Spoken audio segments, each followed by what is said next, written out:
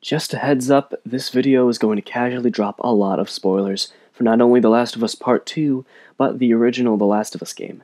Consider yourself warned.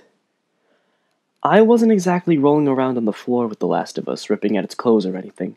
The game felt like Oscar bait in that a lot of the choices with the story, world, and gameplay all felt like they were chosen not because someone had a unique and interesting story to tell, but because those choices would lead to a game that would garner widespread appeal. But there is a distinction between doing something new and doing something well, and I'll admit more often than not, The Last of Us does things well, or at least well enough.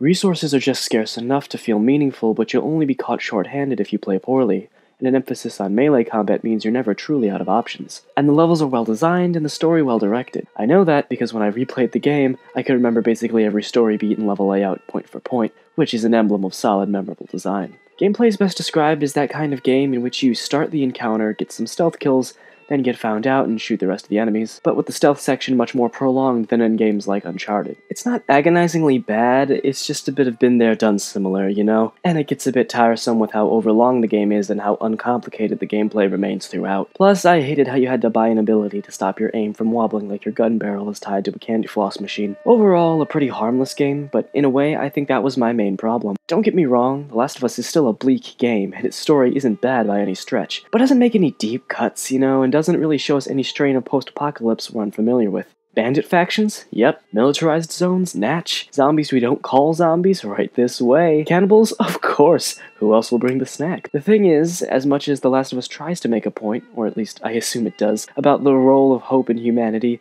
the game's world and enemies feel rather dehumanized. The attitude for the game seems to be that the post-apocalypse will pretty much turn people into mindless killers unless they're one of the good guys. All of the good survivors have or have had someone they cared about, which makes up the story's core theme about fighting for love, but not a single one of the hundreds of bandits and soldiers we slaughter warrant even a moment's pause. They just suck, dude, and them sucking doesn't really fit in any broader points. There's no middle ground, the story just isn't actually all that complex or truly provocative, and honestly I felt like the ending suffered a lot and trying to make a point the rest of the game really wasn't propping up, an ending about the value of life. Yeah, it kinda loses something after killing enough bandits to populate the Upper East Side, you know? I wouldn't say the ending lost me, but it just felt like having your cake and smashing it with a modified 2x4 too. I think it says something that the game isn't broadly considered a survival horror title despite its survival horror gameplay tropes, how superficial the game truly is and how it feels like an amalgamation of concepts rather than any more engaged mix. So as you can probably guess, I was pretty apathetic about The Last of Us Part 2 coming out. Honestly, I wasn't even sure I was going to get the game at all, but then something in particular caught my attention. A big deal was being made about how the game was adding dogs as a new enemy type, and how difficult and morally challenging it would be to have to kill them. Sites were posting articles, promotional emails sent out drew attention to the dogs. Even IGN's review of the game has a little sidebar, "You better watch out, dog owners." This might seem like a petty thing to get caught up on, but to me there's something incredibly pretentious about it. How long have we been killing dogs in video games? Dog enemies in themselves are a deeply ingrained gaming trope, and now that the dog enemies have names, it's some brave new stride we've never seen before. Look at me in Resident Evil 3. I'll name this dog Steven. And now Steven is dead. If a dog is attacking me in a video game, I have no qualms with killing it. It's just a game. Killing the dog attacking you is part of win condition logic, not real-life emotion. But these dogs are so much better than those other guys, even though they act the same way as the others. Is this really the new apex of tough moral decisions you thought up, you hack game? That's when I knew I just had to play through the hack game, just to see the kind of mess that was no doubt lurking behind an exterior of incredible smugness. And you know, I had to kill every dog in the game. Call it petty? I don't care. Professionals have standards. Just know that it somehow proves my point I think I'm making. You're eating your bonios in hell tonight, Fido. At first I thought this one was gonna get away from me, but then the game's like, chill fam, we got him.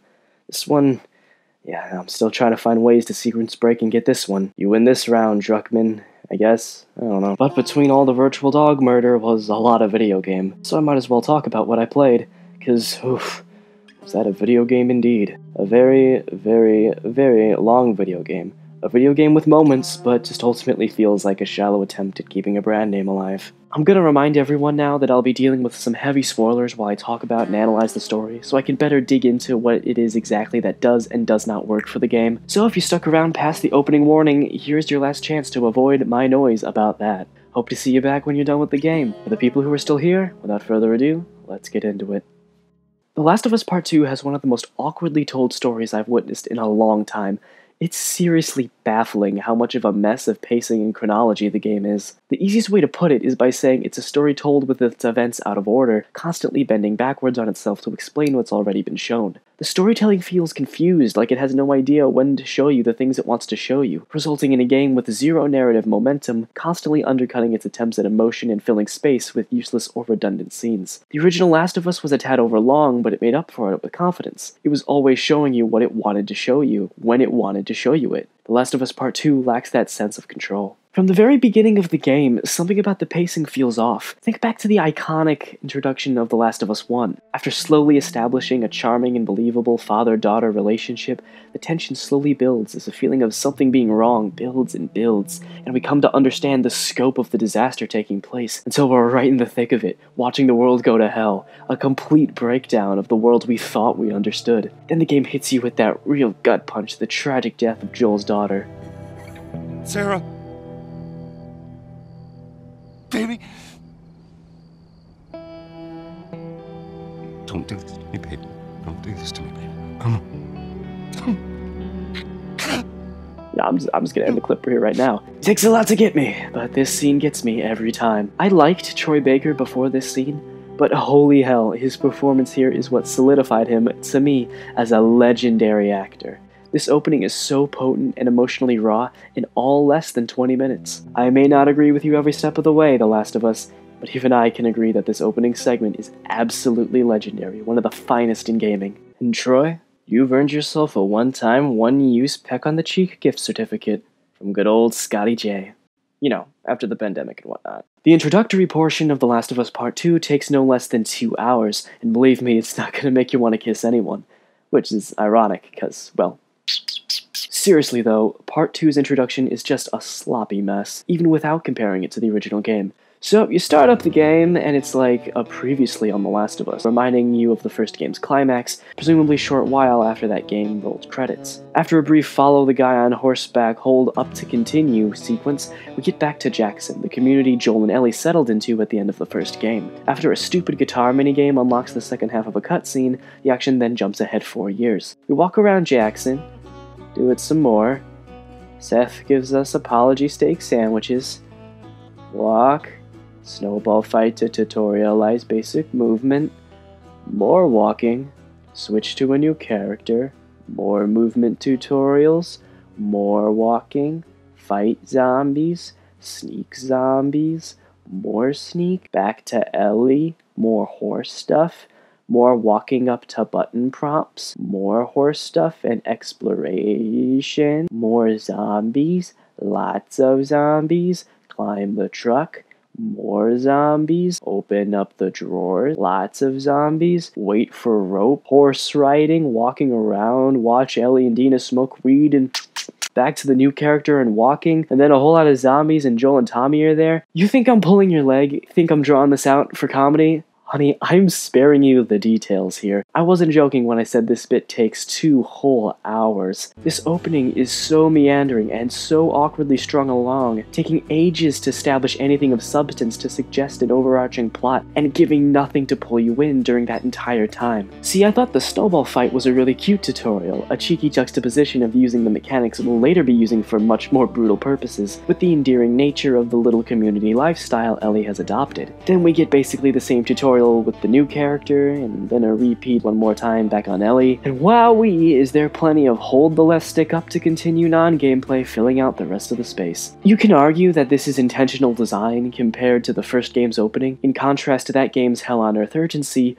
over the past 4 years, Joel and Ellie have become more comfortable, more about routine and taking it easy, so the introduction is slower to mimic that. And I guess the mysterious character switch is supposed to be what hooks you, but no matter how you slice it, while walking forward for 20 minutes with a strong narrative hook is forgivable, walking forward for 2 hours with no sense of how the narrative is panning out is a slog. Also, a veritable sea of fungus zombies isn't doing much for your lax attitude, bro. Not off to a great start. Things finally pick up when the mysterious new character named Abby advises Joel and Tommy to come back to her gang's hideout to weather out the zombies in the storm, which they accept. They get there, meet the gang, even inviting them down after the storm to restock before they head out. Everything's going pleasantly until the new character shotguns Joel's leg nearly all the way off. Wait, that's not medicine, that's a golf club, how's that gonna help?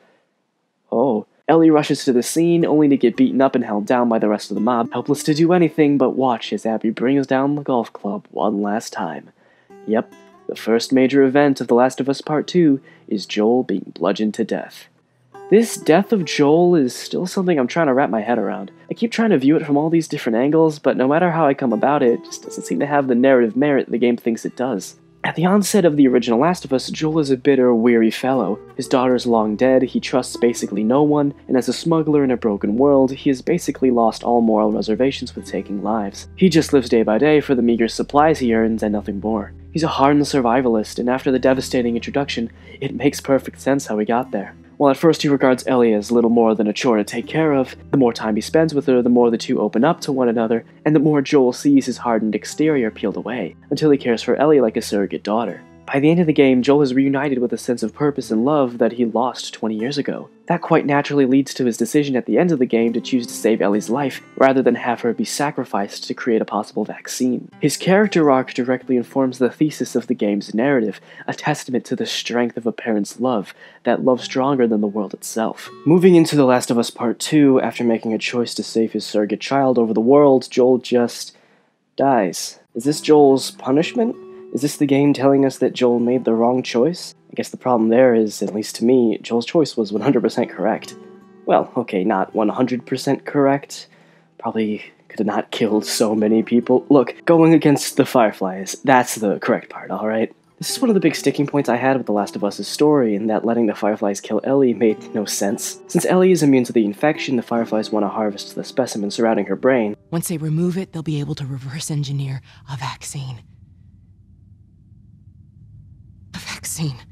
First off, vaccines are for viral infections, not fungal. Second, wouldn't it make sense to study Ellie instead of the specimen? It's not like she was infected by a mutated benign strain. Shouldn't you be looking at her immune response to the fungus before you cut it out? It's not like you got spares. Third, and perhaps the most depressingly pragmatic point I have, what good do they think they're going to do? A vaccine is going to magically rebuild the world? Gonna take a guess and say the infected are beyond saving, what with the cauliflower heads they got going on? And they can still kill immune people by, tearing out their throats. But regardless if it's meant to cure or kill infected or just keep non-fungal people from being turned from, spores and all that, how much are you gonna be able to make? Can you share with the whole class? Can you conceivably spread it around the country or around the world? See, I just don't think that this plan to kill Ellie for a vaccine is all that watertight. But even beyond thinking about things logically, Joel's choice forms the backbone of the original The Last of Us story. It's the right choice because a parent choosing their child over the world gives the story its purpose for being told. Joel's fate in The Last of Us Part 2 doesn't seem to regard his arc or the original game's story at all, and I think that's what makes the moment feel like a betrayal. Tons of character development down the drain, so much potential for interplay between him and Ellie, gone. For what? Shock value? In this game, Joel's just reduced to a prop, a means to get Ellie angry. This sucks because in The Last of Us, neither Joel nor Ellie felt disposable. Both characters were super-dimensional and engaging in their own rights, and they both grew and evolved because of one another. One didn't serve solely to flesh out the other. So for one of these characters to just be violently murdered apropos of nothing, it just feels wrong. Feels like it misses the point. It just feels like hate for the sake of hate. I guess you can argue that the story of The Last of Us Part 2 is taking a different approach, so it's not right to view it through the lens of the original narrative. The Last of Us Part 2 isn't a story about love, it's a story about the cycle of revenge and violence, with the only way to break the cycle being to just stop. So to think about Joel in an old context isn't doing this new game justice. The thing is, this game calls itself The Last of Us Part 2, which seems like a very intentional choice, intimating that this is the second piece of the narrative begun by the first game. So I think it's absolutely justified to be disappointed with how carelessly the character of Joel is treated here. I know it's been around 4 years of relatively easy living, so maybe he didn't think much of a group of traveling armed strangers, but they're still conducting patrols around the town, and weren't there bandits near Jackson in the original game? Raided the power plant? Are those gone? No more bandits? I know a horde of fungus zombies can bring together unlikely bedfellows, but hearing Joel take so kindly to these well-armed strangers, more or less agreeing that, sure, let's bring them into our highly populated town, lapse in character doesn't quite do it justice. And it definitely doesn't feel like Part 2 concludes Joel's story in any meaningful way unto itself. I've heard it online that the game has been compared to Schindler's List, but honestly the movie that came to my mind was Nightmare on Elm Street 4: The Dream Master, a film that also brought back beloved characters from the previous story, only to kill them in the first 10 minutes as an attempt at shock value. That's right, this game's plot writing is on the level of Nightmare on Elm Street 4. 7 years after the first game, this is what we got. Alright, so after we walk around a bit more, because of course we do, the plot finally gets going. Seeking revenge for Joel's death and following the path of an equally vengeful brother Tommy, Ellie and her girlfriend Dina head after the group, known as the Washington Liberation Front, or Wolves more pithily, to their home base in Seattle where— Oh, we're already there? Okay. Yeah, no Odyssey across the nation like in the first game. Little surprising at first, but I'm not gonna start complaining about this game getting to the point. The next several hours of gameplay are spent wandering around Seattle, looking for leads on where the wolves are posted up, and one of the first missions is that old chestnut of padding out video games, in that we immediately find a door to where we're trying to go, and have to spend an hour or two looking around for a means to open it. Can't say the game doesn't start how it means to go on. One of the weirder things about The Last of Us Part 2 is how the first actual area in the game is also the largest and the most explorative. The original The Last of Us was a quasi-linear experience, in that you had one specific point to reach to progress the story, but the environments were large enough that finding that way wasn't immediately obvious, and left lots of space for organic exploration. The Last of Us Part 2 is designed the same way, but the first proper area in the game, downtown Seattle, takes this to a level bordering on open world. Your objective is to find gasoline, which can be found in one of two buildings, which you have to locate by just exploring the city. On the way, there are plenty of other buildings you're free to scavenge through. Am I weird for thinking this is weird? Starting the game off with easily the largest explorable location in the game? You learn a tutorial for using a map before learning how to craft stun bombs, and I'll give you a guess which one of those mechanics is used beyond the downtown level. Seems like an odd way to start the game with what is arguably an over-exaggeration of what's to come, another quirk in the general pacing of the game. But I guess it does make sense to put it here, rather than after the drama and tension ramp up and things start feeling urgent. Not like a game like God of War 2018 that just asks if you want to stop possibly world-altering events to go check out the local beaches and fart around for an hour. The Last of Us Part 2 even does the same thing as God of War 2018, where your companion goes, "So we can continue on with the story, or we can explore a bit, what do you say?" PlayStation exclusives, man, such an incestuous bunch. And after the opening hours of the game being full of slowly walking after your companion character and rigidly following on-screen directions, I won't be complaining about my leash being unfastened for a bit. It's nice. But take my word for it, you're not missing much if you opt to skip out. Just some collectibles that don't affect gameplay beyond 100% completion, and a few extra lines of trademark Naughty Dog snark between the characters. Trust me, you're not going to be short-handed by skipping out on some resource scavenging. You'll be able to get by well enough with what they put on the required path, as well as the frequent and obvious alcoves just to the side of the required path that will, more often than not, restock you more than well enough. It is still linear, and it can't have the player waddling into conflict short-handed because they didn't pillage the local Starbucks for supplements. But whenever you do decide to wander back to the story path, get ready for some teen drama, because it turns out that Dina is pregnant. Whoa! And the baby is Jesse's. This guy from the opening. If only he were here right now to— Yo, what the heck, he is here? Middle of occupied territory?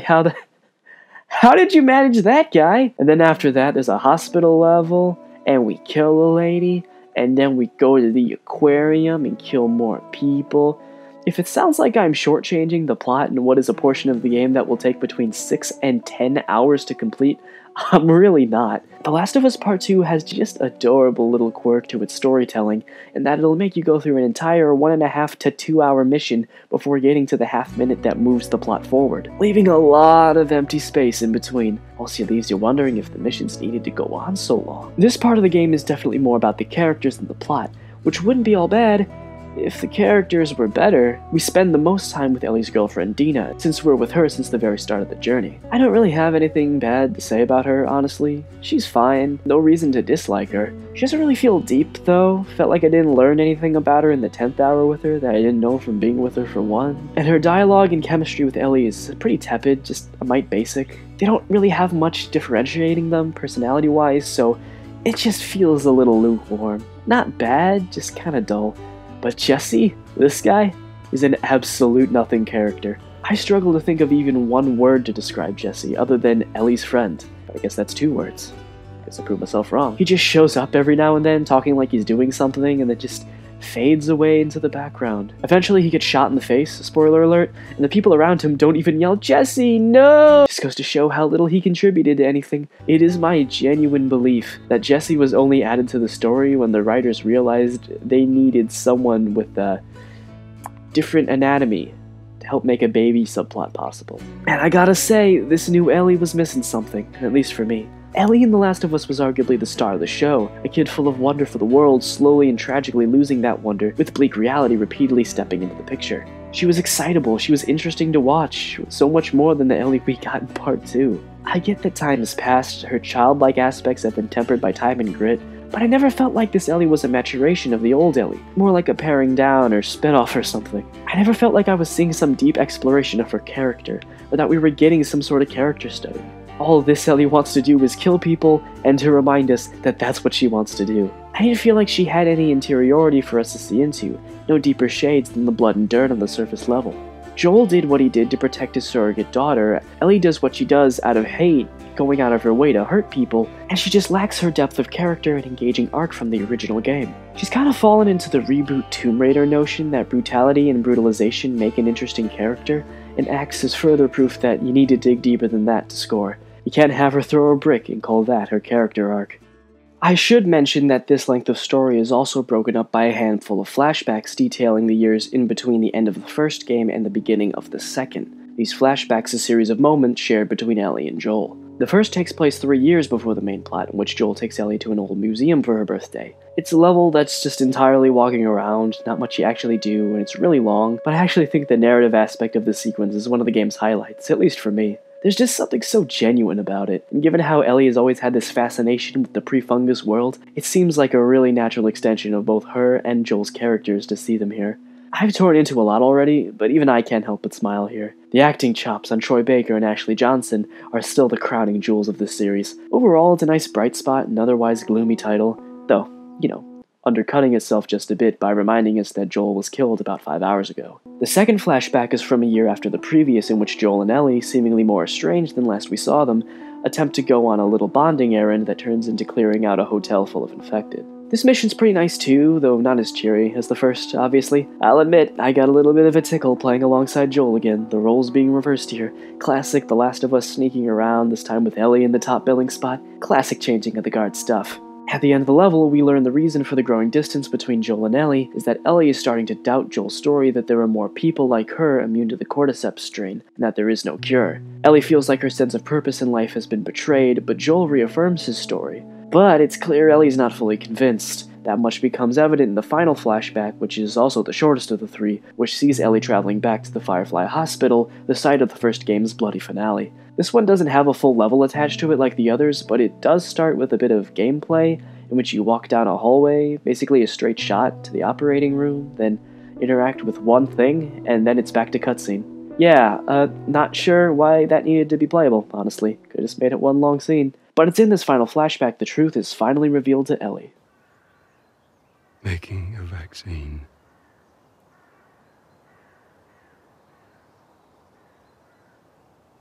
would have killed you. So I stopped them. Ellie doesn't take this news well and wants nothing to do with Joel, thus explaining their estrangement at the beginning of the game. Something about this flashback feels weird to me. Maybe because of how short it is. The truth, this revelation hint from Ellie was probably the biggest question posed by the sequel when carrying over from the previous game. Would Ellie find out? Would Joel tell her, ooh, what's gonna happen? Maybe it's how brief the scene is in the face of that level of importance. Or maybe it's because this revelation feels like an explanation for previous events in a self-contained story, rather than anything earth-shattering on its own. And Joel tragically died about 6 hours ago. I think the emotion of the moment is neutered somewhat when it doesn't really feel like we're there for it, just being told how it happened a while ago, and it honestly feels like this moment was used more as a tool for setting up prior drama than anything greater. More than a little disappointing to see the reveal implemented this way. That being said, I think the flashbacks in this part of the game are my favorite bits of it. It just feels like classic sequel stuff, and a nice reminder of when the characters in this series had more life to them. Well, figuratively. And Also literally. There is one part later in the main plot that almost got interesting, though. From her first proper victim off the hit list, Ellie finally gets a solid lead on the location of Abby, the dirty girl who did the dirty deed of killing Joel. Partway there, however, some wolves hear on the radio about some sniper at the marina, who is pretty obviously Tommy. Jesse wants to go to the marina to save Tommy, but Ellie wants to stay the course and find Abby, giving some rather half-assed excuses for doing so. So the two split up, Jesse going to help Tommy and Ellie going after Abby alone. Wow, thought I, alright, some true colors being shown, revenge maybe clouding Ellie's mind a bit too much, putting those she cares about at risk, alright, interesting. But then Ellie gets to the aquarium where Abby's supposed to be, and then Jesse and Tommy just show up perfectly fine. Oh, guess Ellie made the right choice then?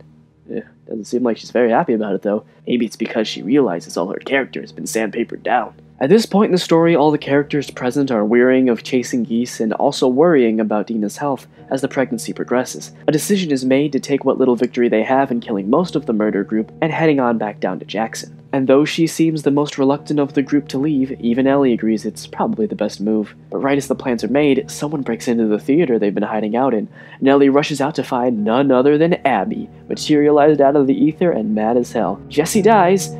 Shame, and Ellie and Abby are finally face to face. Tensions run high. Jesse's dead. Tommy has a gun to his head. No one's sure what's going to happen. The climax is coming. But then all of a sudden, the scene stops.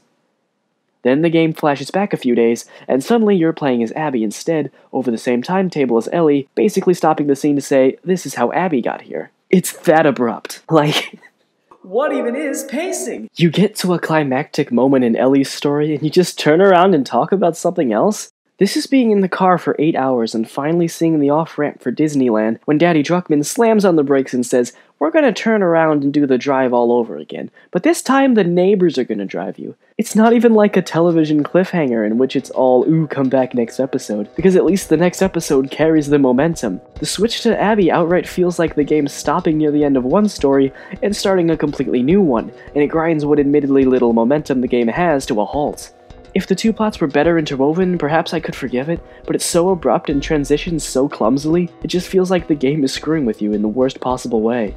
This next act of the game feels like it's prequelizing the act that came before, exploring all the characters from the Joel murder mob that Ellie systematically tracks down and kills. Like, the first thing you do after the switch is very slowly walk around a huge football stadium, talking to a bunch of characters we've already killed back in Ellie's story. With the way it's presented and how this leg of the narrative is portrayed, I'm just unclear of what to take away from it. Do you really need to spell out the hopes and dreams of all these characters I already killed for any reason other than making me feel like a bad person? Characters you killed, I should say, since I had no choice in the matter? Making me depressed isn't making your story deep. Making Ellie out to be the bad guy doesn't subvert anything when it's been clear from the very beginning that she's been doing bad things. Everyone here is the bad guy. It's such a sudden change of gears for the game to spin on its heels and ask you 9 hours into the game to invest in a largely unfamiliar cast, especially when one of the characters is Abby. It's practically impossible to sympathize with Abby after watching her very violently beat Joel to death as the first major event in the game, after Joel was nothing but helpful to her. And we're supposed to just roll with it? It's easily the most awkwardly handled narrative beat in the entire game, and trust me, that's saying something with this game. Abby's act just feels like a slump from beginning to end. I made a passing comment about how Ellie's story was full of teen drama, but there's no way around it with Abby's story. It's mostly just teen drama. Straight up, I don't like you hanging out with your ex. I still have feelings for you type stuff. And it feels so at odds with so much of the story. Like, these characters don't at all feel like aspects of the world. The original Last of Us introduced us to the likes of cynical but savvy survivalist Bill, who basically controlled an entire city of infected all on his own. Sassy smuggler Tess, who was at your side, but you never knew what she had going on under the surface. Henry, an older brother fighting to balance being a caring sibling while also living by strict caution, as dictated by survival. Meanwhile, the characters in Abby's campaign are all like, you and Mel, who is 8 months pregnant, don't seem to be getting along well, so I thought we should bring this 8 months pregnant medic, who's not a fighter but a medic, to ride along on our drive to the front lines when we are basically at war with a death cult that loves to slit open people's stomachs. And I don't care that this was an ambush, that they weren't expecting to get bushwhacked by cultists or whatever, or that she doesn't want to sit around or whatever. This woman should not be going anywhere. The bun is halfway out of the oven. This isn't friendship, this is stupidity. Real friends would and tell you to sit down. These characters feel so empty. Naughty Dog is adept at snappy dialogue, always has been, but here that snappy dialogue feels like a mask to hide how shallow these characters are. The only character in Abby's friend circle that has any sort of second dimension to them is Owen, because at least he thinks back to killing Joel with some regret, as well as all the other violence he partakes in. He just doesn't blindly follow orders, killing who he's told. He thinks about it. He seems to care more than that, really values life and living. Doesn't make him a good character, though. In fact, he's probably the most unlikable in the game. This is a guy who knocks up his girlfriend, then decides he'd rather abandon the girlfriend and the baby to travel all the way down the coast to California after hearing a rumor that there's a Firefly reunion tour happening, because he and Abby were both Fireflies and he wants her, his ex-girlfriend, to come sail away with him. He decides this, mind, when the girlfriend is 8 months pregnant. Are we supposed to be rooting for him? What a piece of trash. Am I supposed to be sorry for killing him 3 hours ago? The girlfriend Mel isn't exactly a powder keg personality, a character whose only traits are her pregnancy and not liking Abby much. You're right there with you. But she's the one I ended up sympathizing with the most. She pulls Abby aside late in the plotline and tells her that she's a bad person. I haven't always done the right thing. You're a piece of shit, Abby. And I'm here like, she's right. She does suck. All of these characters are bad people. Except for Manny. What a nice guy Manny is, being all nice. His dad's sick too. That's sad. It'd be really sad if Manny was gonna die. Wouldn't want to see that guy's brain matter sprayed 5 feet in front of his head, I'll tell you that much. Yeah, Manny's just here to die like Jesse and Ellie's story. We get a handful of flashbacks in this part of the game too, though obviously with Abby instead of Ellie, mostly fleshing out the relationship between Owen and Abby as they transition from being Fireflies to the Washington Liberation Front. I'm not going to go into detail with them because there's not much to say. It's all young lovers stuff like jumping in water, calling each other idiots. They find an aquarium and Owen decides to live in it. Can he do that? Is this allowed? What really makes these flashbacks strange, though, is that they always have this lurch at the very end. Teen drama abruptly cut off by saying stuff like, I got a lead on where Joel is. I want to go kill Joel. That kind of thing. Again, it just emphasizes how at odds so much of this relationship drama is with the bleak overarching narrative. And it just feels wrong every time. And like the Ellie flashbacks, it only seems to flesh out past events that don't really need fleshing, and it honestly can feel more like time is being wasted more than utilized to any greater effect than trying to make me sorry about having already killed most of these people. People who have played the game, though, are probably wagging their fingers at their screens right now. Because not all the Abby flashbacks are with Owen. No, the very first one, Owen's there, but it's all about Abby's dad. And here we learn why exactly Abby killed Joel. In the first game, the doctor performing the surgery on Ellie that would end her life, the doctor Joel stabbed in the neck with a scalpel, that doctor was Abby's dad, and now she's after Joel for revenge. You killed my father, prepare to be golf clubbed.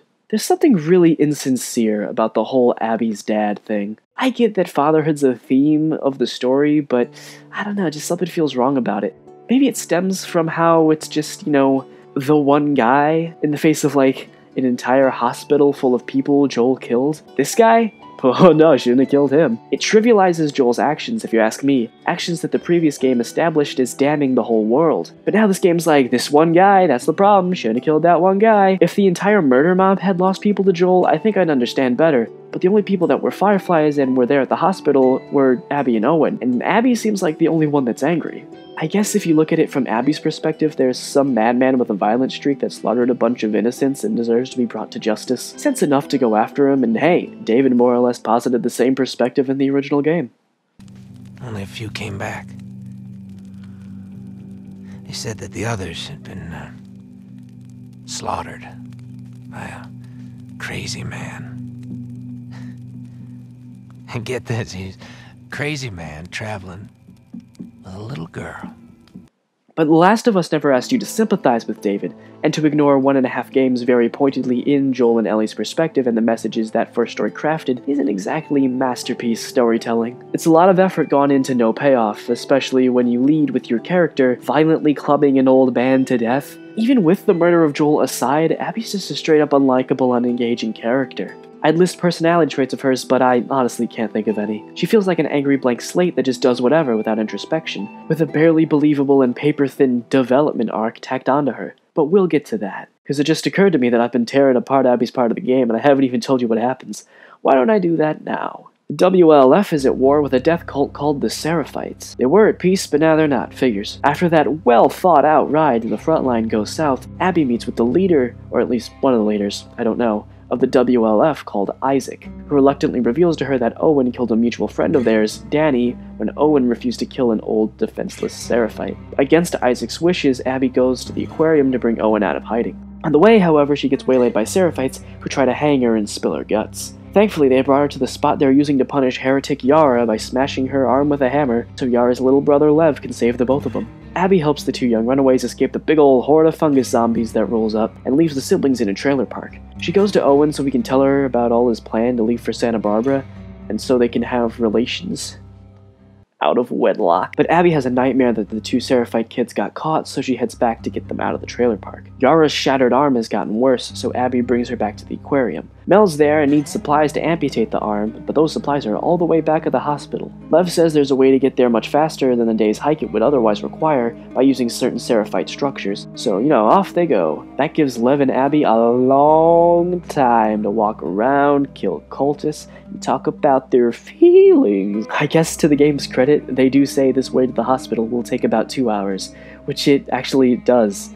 Only they said 1 hour, am I right? So after a whole 2 hours of walking and violence, with the only tangible plot point being that Lev and Yara are on the run because Lev is transgender, or at least identifies as male, which the cult doesn't like, we reach the hospital and, oh lord, this chapter is still going. I just keep on stuffing, can't have enough stuffing. We gotta mosey around some part of the hospital, turn on the power, go to the basement that's super infected, but the infection's not spreading anymore. There's an ugly amalgam monster we gotta fight. Sometimes run from it, but then it just ends up being a boss fight. Look, I'm gonna skip ahead and tell you that we make it out alright and get the supplies back to Mel, and chop chop, the arm comes off. Surprised? Shouldn't be. Moving on. Owen wants to take the kids to Santa Barbara with him and Abby while still leaving the 8 months pregnant girlfriend behind, so now she's not even losing to an ex, she's losing to 2 stray kids. What the heck, Owen? But Lev doesn't want to leave his mother behind, so steals a boat and hops back to Seraphite Island, which wouldn't itself be a big problem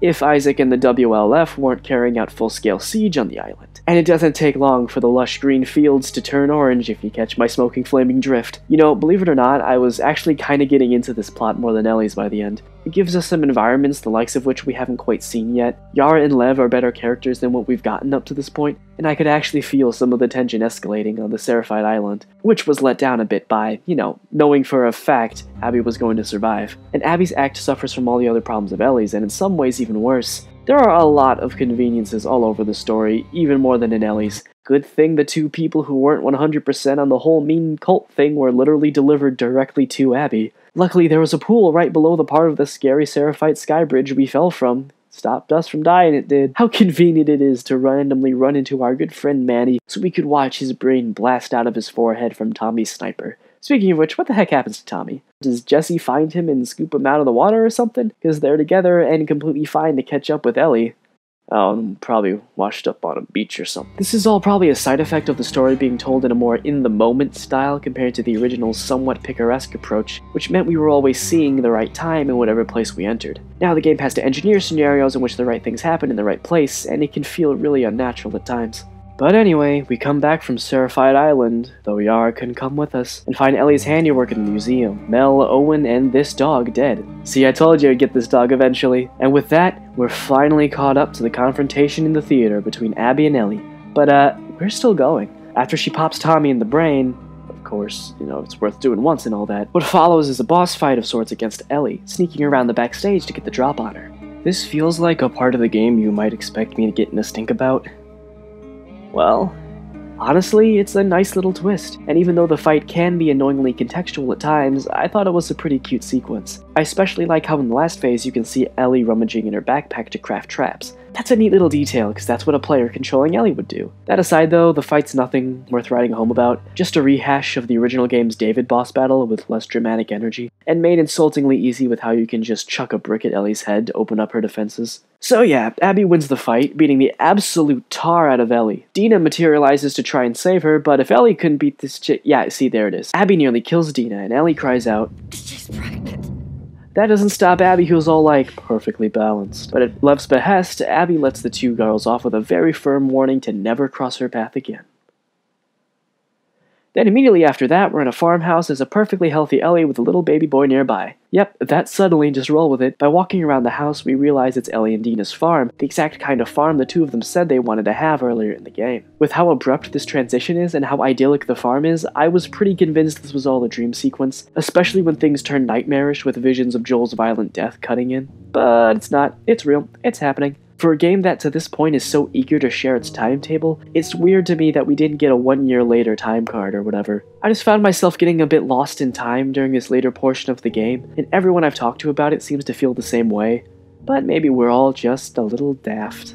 So we walk out of the barn and there's a horse at the house? Is someone visiting? Yo, what the heck? Is that Tommy? My boy taking a bullet to the back of the head like an absolute champ. So the living legend Tommy apparently has a lead on Abby and Lev being down in Santa Barbara. You know, because they're looking for the fireflies and all that. But makes it a point how he can't go after them because, like, well, you know, he got shot in the head. But Ellie's got a pretty nice deal where she is. Loving girlfriend, happy baby, an absolutely ludicrous amount of sheep. So naturally, she's not interested, which makes Tommy say a bunch of mean things to her, yelling at her that she promised, hinting that she's a coward, all that. What follows is one of the most irritatingly unnecessary sequences in the entire game. It's in the middle of the night, we walk downstairs, play that stupid guitar minigame, and get another flashback. This one about the barn dance directly preceding the game's introduction. The scene that acted as a trailer, in which Ellie and Dina dance, and Joel pushes Seth for being a prat, and Ellie mouths off Joel for the prat pushing, all the things we heard about and saw the consequences of in one of the very first scenes. Out of all the scenes in the game, this one, to me, feels the most out of order. Like,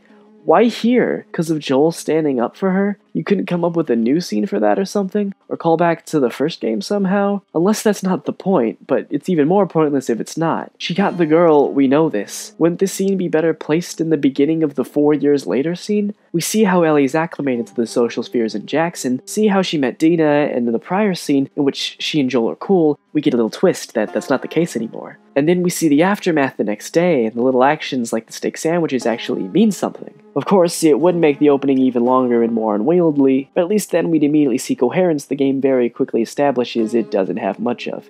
I guess it occurred to me right now as I'm recording this that it could be because this is the first half of a scene we'll talk about later. Regardless of anything, surprising absolutely no one, Ellie decides to indeed travel down to Santa Barbara to confront Abby and finally lay her anger to rest, leaving Dina and baby JJ behind. His vengeance eats you up, yo. Santa Barbara is the de facto final level of The Last of Us Part 2 and is roughly divided into halves, one for each character. The chapter starts with Abby and Lev finding an abandoned Firefly outpost and leaving to establish contact with the Firefly reunion Owen was sure existed. Turns out it's all chicanery, a ruse, and it's really a bang of It's really a gang of bandits called Rattlers looking to add more prisoners to their collection they have. That makes their balls feel bigger? I don't know, just go with it, I guess. We then switch back to Ellie cutting through a few neighborhoods worth of Rattlers before storming their home base and slaughtering even more. Seriously, it's a lot.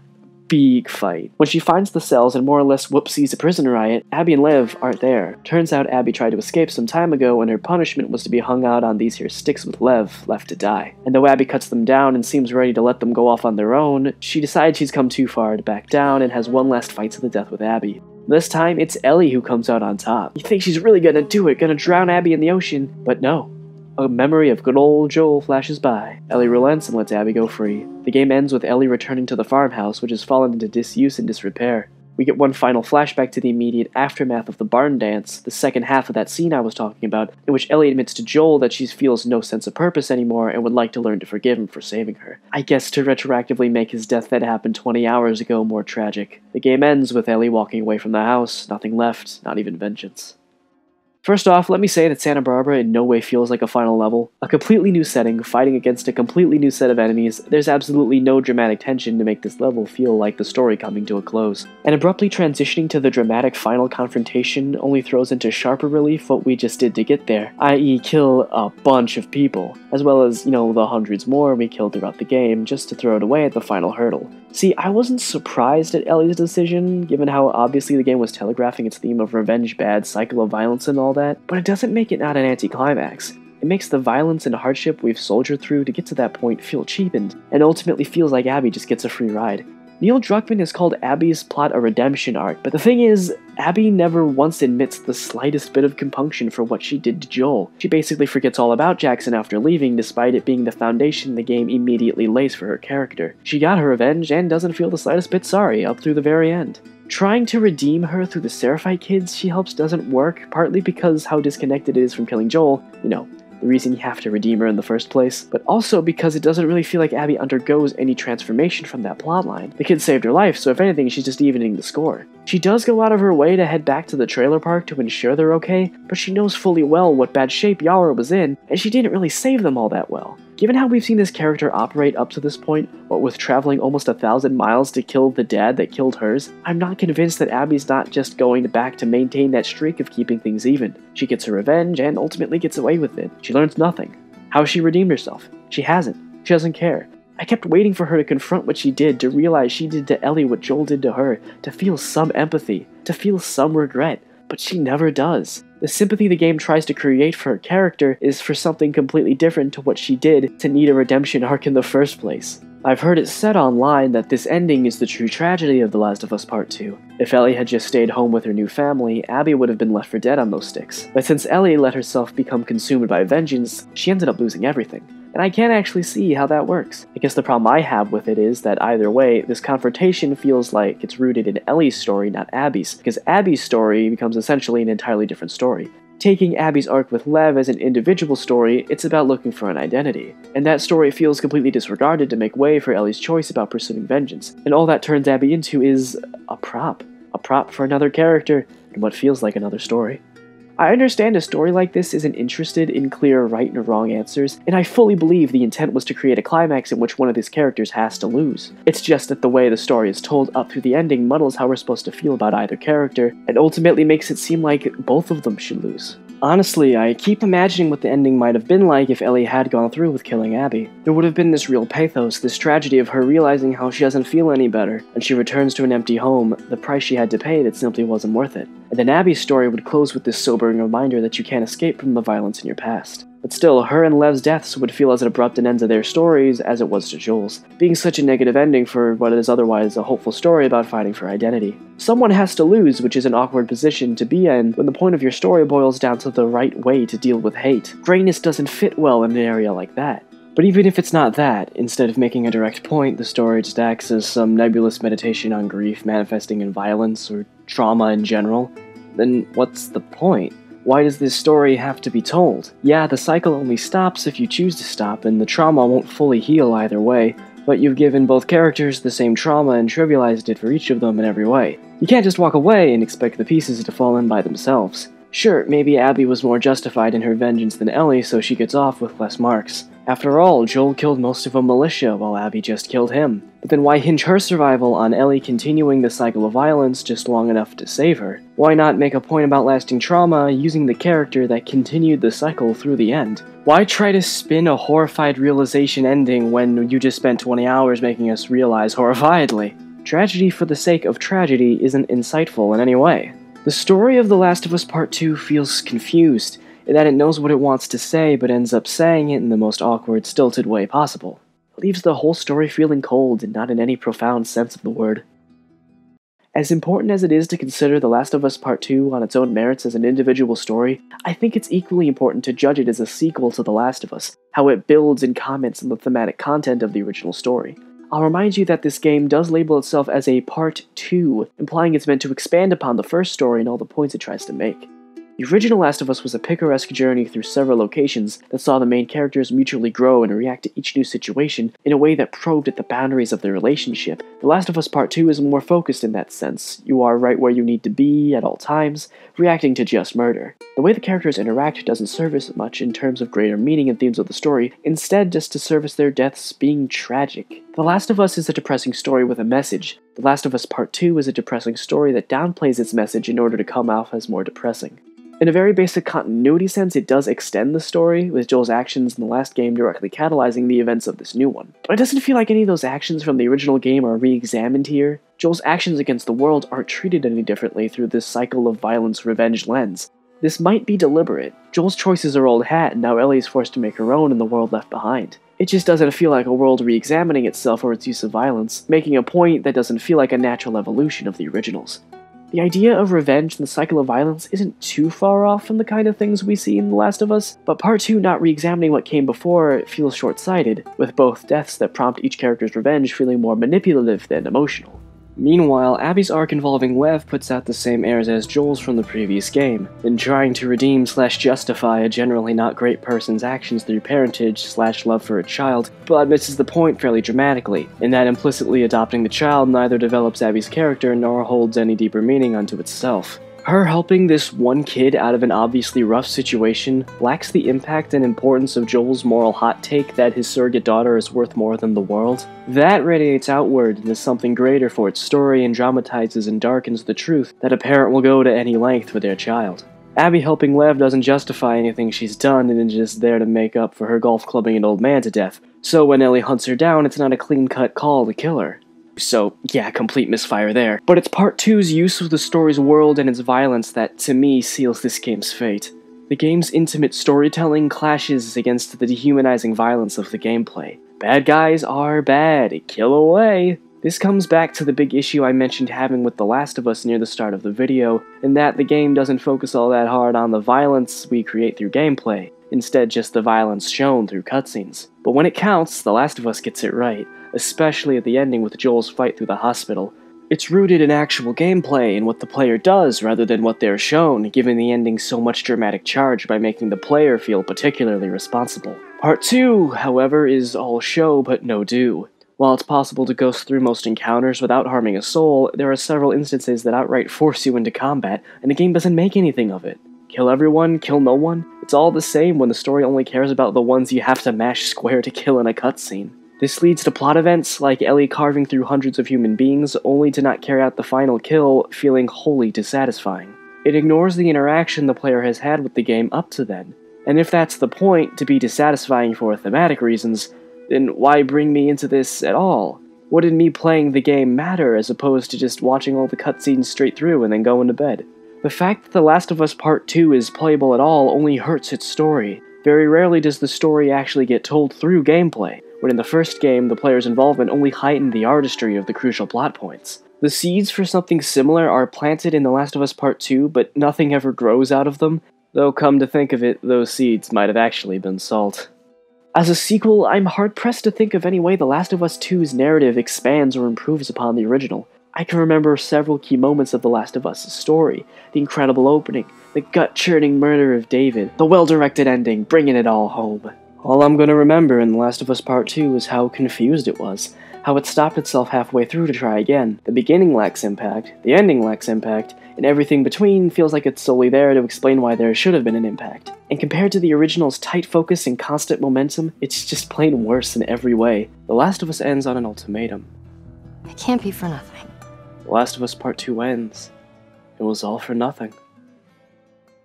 This video I've really leaned into the story of The Last of Us Part 2 since that's what the entire game is very pointedly designed around, and that's where all the discourse is, but I don't want to completely ignore the gameplay, unlike the game itself. So let's take a look at how The Last of Us Part 2 evolves the tense, stealthy gameplay of the original title. Well, they added a jump button. Finally, we've caught up to the Naughty Dog of 1996, but seriously, you can jump up ledges and over low cover to quickly navigate the environments. Finally, we've caught up to the Naughty Dog of 2016. Alright, I'll stop that now. There's low grass to crouch through to lower your visibility, and the option to go prone to hide in even lower grass and sneaky snake your way into trucks and low gaps. All stuff to make movement feel more natural in the world and generally less contextual. There's also ropes to climb up. Occasionally okay, yeah, it's boring and basically contextual, who cares? I guess the problem I have with the gameplay of The Last of Us Part 2 is how I felt like I was approaching combat encounters the same exact way every time, and this includes encounters from the first game. I mentioned this in the opening, but most enemy encounters of The Last of Us were pointedly stealth-focused, requiring you to crouch and sneak your way around a somewhat open environment, picking off as many enemies as possible, before getting caught out and using what tools you've crafted from resources found in the environment to deal with the remainder. Basically, gameplay was divided between crouching around ruined buildings and opening all the drawers. In Part 2, the environments are even more open, full of windows and cracks in the walls to break line of sight and reposition yourself. And with the new options for navigating these environments, things feel more organic in general.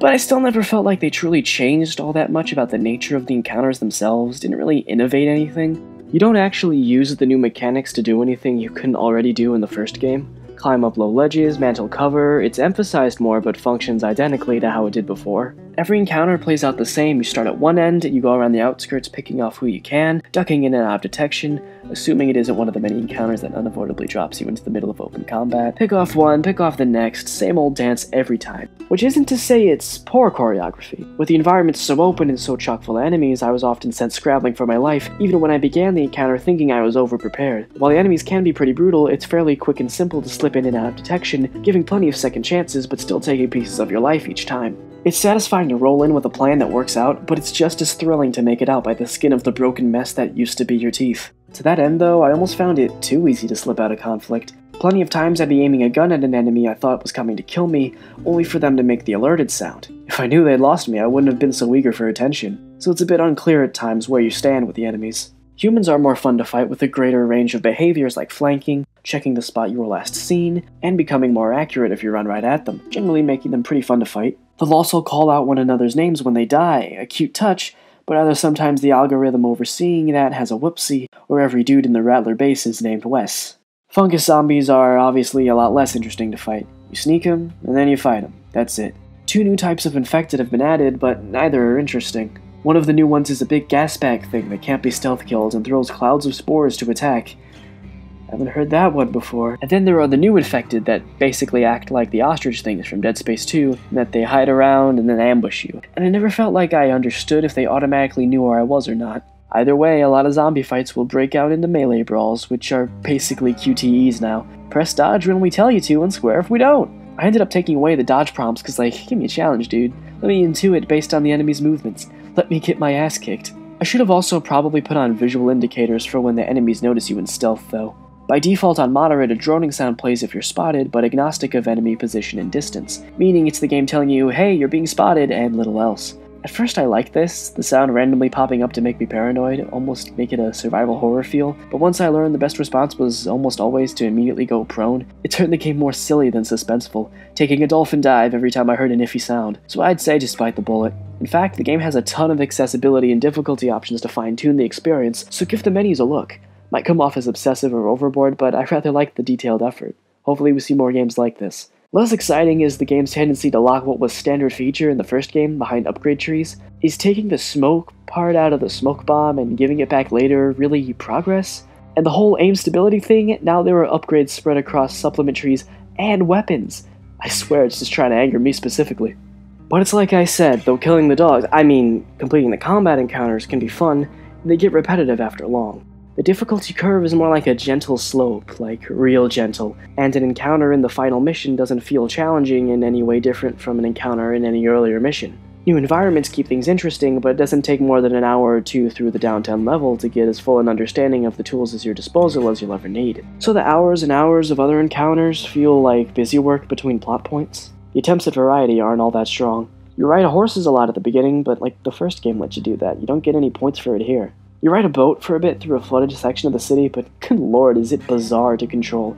It turns super sharp. Best way I can describe it is when you stand on the back of a skateboard and kinda wiggle it around like this. It's just weird. And then there's the stupid guitar minigame I keep passive-aggressively mentioning. Hold the stick in the right direction, lovingly stroke the touchpad, boom, guitar. Can I just say I hate this? It's like if a movie paused itself and made you tap a sequence of random buttons on the remote to unpause it. So the people who make YouTube videos finagling the mechanic to play whole songs, more power to you. Glad you enjoy it, but as someone who has no interest in doing that, it just filled space that didn't need filling. And this minigame is the last player action you perform in the entire game.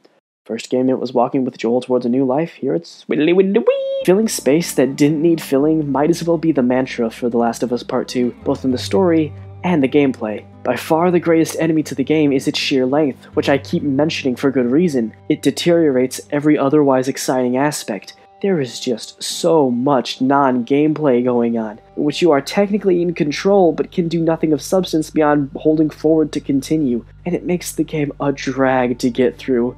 I know The Last of Us was kind of this poster child for the slowly walk forward and have an NPC chat at you model, and yeah, it was annoying back then too. At least it paced itself to keep the moments like those at the front of the level, let you soak in the sights and understand the environments before ramping up the urgency. Not so much in the middle of the chapter, not in what feels like every waking moment. So much game time is spent slowly walking after an NPC, or waiting behind them for them to climb a rope or a ladder. It just becomes nothing short of agonizing, and it just keeps happening. Walk here, walk there, walk after me, to the point where it feels like more of the primary gameplay loop than the actual gameplay. There's so much needless padding spread throughout this game. In Abby's story, this bit of highway breaks out from under her beefy arms, forcing us to climb through a boat full of fungus zombies, and then we just pop out where we otherwise would have been in the first place. The boss fight with the ugly amalgam infected thing, ooh, scary big monster, pretty memorable, right? But then it ends, and we gotta chase a part of him that broke off. We gotta crawl through the vents after it for a little bit, and then we just kill it too.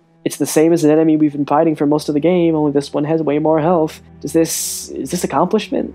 Is this boss fight better now? What about this plank of wood you have to pick up, then drop, to get across this highway? See, things like this sound petty, but in a game as long as this, that keeps throttling the level of control you have, all these little impositions add up and seem more and more like interruptions. The game feels solely like following instructions. Go here, walk here, talk to this person. Even the organic aspects of the gameplay feel like gimmicks, and the game being as irresponsibly long as it is quickly stales the experience. I was exhausted by the 7th hour, and hearing that 7 hours is, on average, about a third of the way through the game was some of the worst news I had gotten in a long time. It's partly why I don't recommend exploring much of Seattle at first. The tedium will set in even quicker. The frustrations with the terrible narrative and repetitive gameplay are made all the worse just because of how obsessively polished everything else is in terms of presentation. The sound design of the game is immaculate and makes brutal moments even more sickening, and the voice acting is basically perfect all around. And the environments are rendered with incredible fidelity and detail, though I will admit that I got a bit bored with Seattle after long, seeing what I felt like were the same sights again and again of overgrown ruins, especially when the first game had such greater locational variety. There are some truly aesthetically pleasing moments like the eerie red glow in the subway in Ellie's story, and the impossible dark torchlit escape through the woods in Abby's, but moments like these feel more fleeting than anything. But that doesn't negate the amount of detail put into the world and game. It just sucks so much to see this level of craft and care be put into what is ultimately a vapid, needlessly indulgent mess of a product. I suppose the ultimate question to circle back to is that if The Last of Us Part 2 was indeed the pretentious, uncomplicated experience I pinned it for based on the whole dog thing, well, pretty much, yeah. Get this, I arrowed this dog, then I killed its owner like 3 feet away, and when someone found both of them dead, they cry out in horror that, "Oh gosh, someone killed the dog!" The Last of Us Part 2 experience, everyone.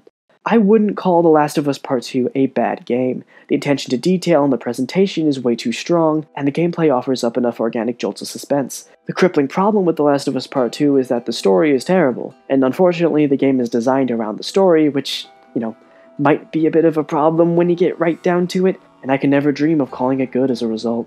I cannot for the life of me understand why they chose to lead with Ellie's story. Like, imagine if we opened on Abby's story instead. We get familiar with a new gang, get to learn more about them, get invested, so their later deaths actually feel like they mean something. Bit by bit, we get the sense that someone outside the WLF Seraphite conflict is hunting your friend circle down one by one. Maybe seeing Tommy at the marina cues us in that the old cast is still around and playing a role before we confront them, and then we find Ellie. Maybe make it a bit of a twist reveal that the reason for all the killing is because Abby and her friends killed Joel, really challenging how we view the characters, Ellie included.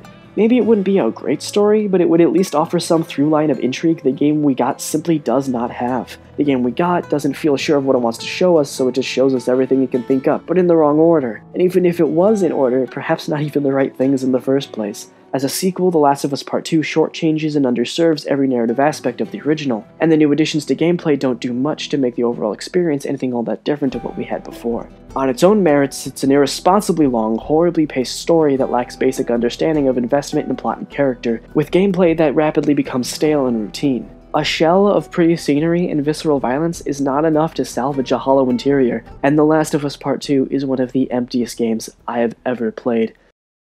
Let me just remind you that this analysis is coming from someone who thought The Last of Us was just okay and had room for improvement. I'm not some starry-eyed worshipper of the original, bitter we didn't get another masterpiece or anything, and I'm not some finger-steepling spite-monger hoping and praying Part 2 would fail. I wanted to be proven wrong. I would have liked nothing more than to be swept up in a powerful emotional story, glued to my seat by every moment of tense gameplay. But man, is this not it. If there does end up being a Last of Us Part 3, I hope that Naughty Dog approaches things with the will to make more drastic and impactful changes, to make a story that feels like it means something more than cheap shock value and excessive grit. But until that change comes, I hope we've seen the last of this series.